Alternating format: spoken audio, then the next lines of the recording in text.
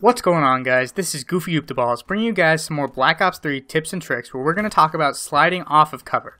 So this might sound a little bit confusing, and we're going to have an example going on in the background here. But what I mean by this is if you're on cover that is above the ground and sort of ends, instead of just running straight off of it or boost jumping in the air, which is going to make you a lot more vulnerable to enemy fire, what you can actually do is just slide straight off the cover, and that'll sort of slingshot you forward and even gain you a lot of distance when moving around the map.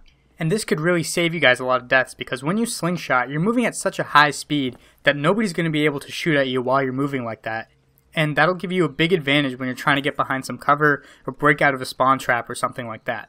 So there's going to be tons of different places on every map that you're going to be able to use this to your advantage. But one of my favorite ones here is on Nuketown. When you're coming out of the windows on the second floor of the houses, rather than just mounting over and falling onto the ground, and you're pretty much, very, very exposed, you're going to most likely die because everyone's looking for you to come out of those windows or come out of that front door.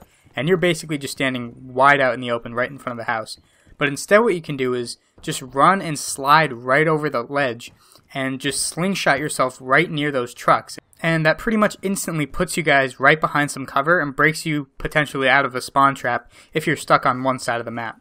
So there's going to be tons of different ways you can use this, and it's really going to save you a lot of deaths because it's going to keep your head down, protect you from fire, and let you move around the map a lot faster, which is going to really play to your advantage when playing this game. And one thing to remember is the higher that surface is above the ground, the farther you'll be able to slingshot yourself when you slide off of it, and thus the more time and more distance you'll be able to save. So this can be really useful for, running around the map with in Capture the Flag when you need to get from point A to point B pretty fast, or uplink, or any objective type game mode.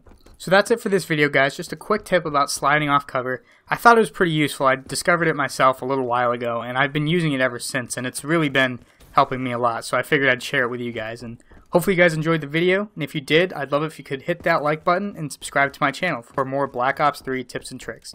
This has been Goofy Balls, and I'll catch you all in the next video.